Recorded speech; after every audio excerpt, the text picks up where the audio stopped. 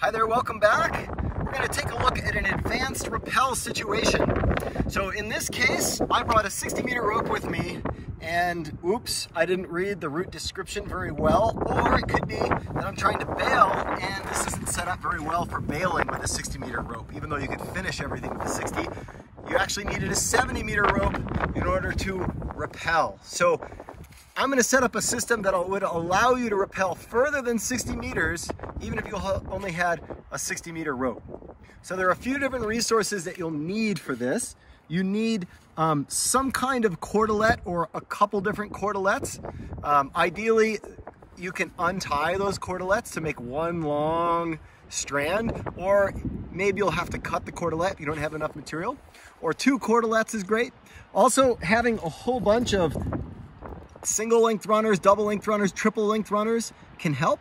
You're going to use those as an attachment on a short end of your rope, and you're going to rappel on the long end of your rope. Okay, so let's just take a look at how to set this up initially. So right here you can see I've got the middle mark of my rope up in the anchor, and I'm going to pretend here I could rappel to the ground, but I pretend looking down I can see that I have not hit the ground with one end of my rope. So what I'm going to do is I'm going to pull this until I get to a point where I can see clearly that one end is on the ground, or one end is very close to being on the ground, will be on the ground with a little bit of rope stretch, and I make sure that that's safe for me. It's good to make sure that that has a closed system. Whenever you're rappelling, make sure you have tied knots in the end of the rope, or this system is ideally, I set this up by doing a pre-threaded lower, and I lower one person all the way to the ground. They just stay tied in, or they untie there and then put a barrel knot in, and then I make sure that my system is closed. If one person's tied into the end and they're on the ground, or they've tied the backup knot for me on the ground. That's great. So that's commonly the way I'll set this up.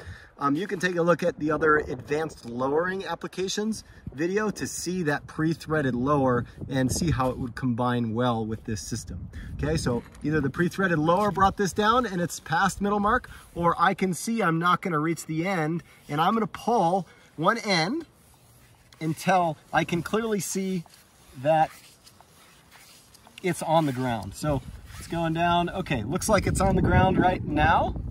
Perfect. So now on the shorter end of the rope, okay, this is the end that I put down and now it's on the ground. This is the end that would be hanging off the ground, maybe 15 to 20 feet.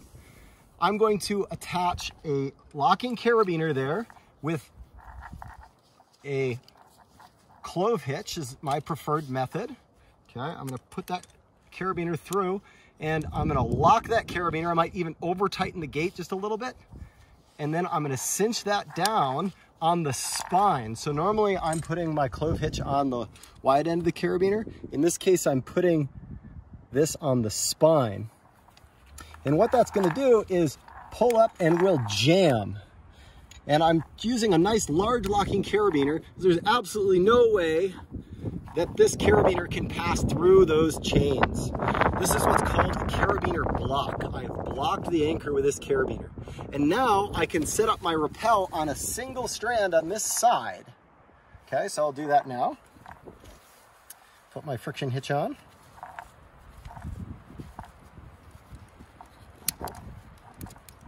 Like so.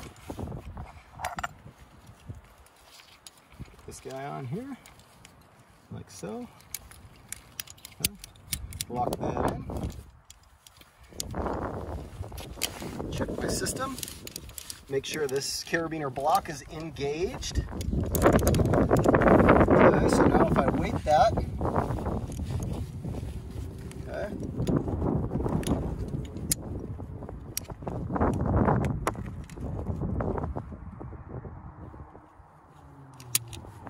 Okay, you can see I'm just weighting this one strand, so it's a single rope rappel, but it's locked or blocked off. And once I hit the end of this rope, the short end, I'm then going to attach all those long materials. So an opened up cordelette, two cordalettes plus a whole bunch of slings, and that's gonna work like a pull cord on that shorter end so I can retrieve my rope. And you can see clearly here, if it's being pulled on this strand, the rope still will pull nice and smoothly. Okay, so that's the carabiner-block method. So I'm just gonna rappel down now. Take my material, and then down I go. See you down at the bottom, Zim.